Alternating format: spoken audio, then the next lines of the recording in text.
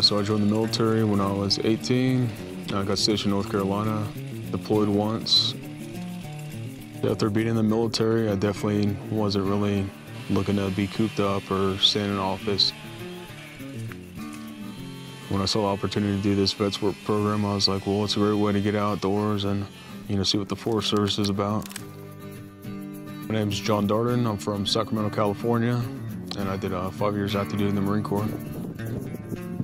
Can you tell me a little about fire behavior that's going on that you can see? Yeah, we got some smoke building up on that ridge top. We might want to be slightly concerned for a little while in case the wind picks up.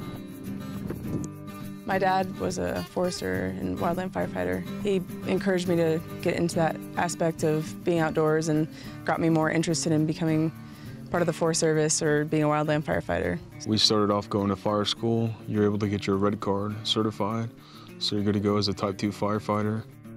Shortly after fire school, you do your chainsaw class, and then you get certified for that as well.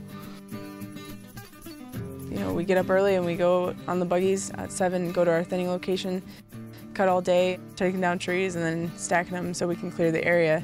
And then we leave the location about probably 3 and head back to our bunkhouse, and we clean the chainsaws and clean our equipment and our tools. And then we always have our fire bags ready to go. We're always on call. We went out on our first fire not too long ago, and that was just kind of intense, getting out there and actually seeing the stuff we were trained for firsthand and getting to do direct line digs, getting to have bucket drops almost right on top of us. My name is Brett Johnson, and I'm the crew boss for the Umatilla Vet Crew. Coming from a military background, these guys come willing to work, willing to learn, willing to listen. And so it translates over to learning a new skill very, very quickly. We go out right away and put that skill to use, and they were extremely successful. Our goal is to find that one niche in the Forest Service that they're really interested in.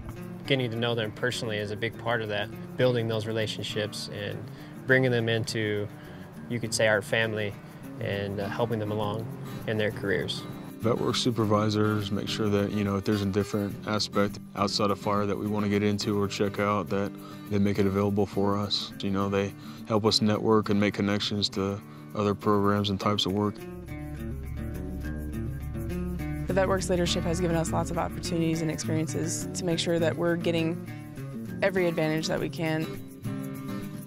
I've done prescribed burns, I've done drip torching, I've done, thinning, I've done working with hotshot crews. I mean, to have that experience under my belt and all those certifications, it's definitely been a big career booster for sure. The certifications, the training, and the experience that we've gotten through the VetsWork program is definitely something that will help you be one step ahead of the competition when it comes to applying for future jobs in the Forest Service or, whatever you're looking for.